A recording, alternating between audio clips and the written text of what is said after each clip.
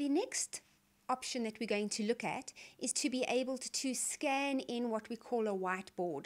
So whether you're actually drawing something on a piece of paper or something and you needed to be able to send that to a colleague so that they could understand what it is that you were trying to describe to them, you can use Adobe Scan to do that. So we're going to click on the little camera icon again. This time we're going to change it to whiteboard.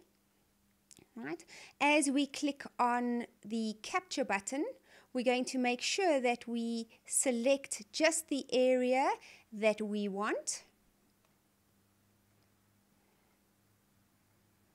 Right, of course you can go and manipulate the edges as you see fit.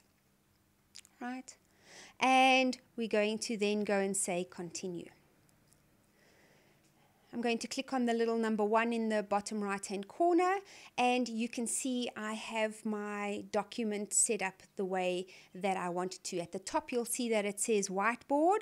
As I showed you previously, you can go and clean up any of the edges that you need to be able to clean up,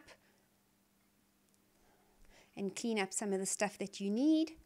But you can also choose to rotate any pages. So if you're scanning documents and you notice that it's not always the orientation that you want, you can change that at any time, and of course you can always come in and crop it a little bit further depending on what it is that you need to be able to do.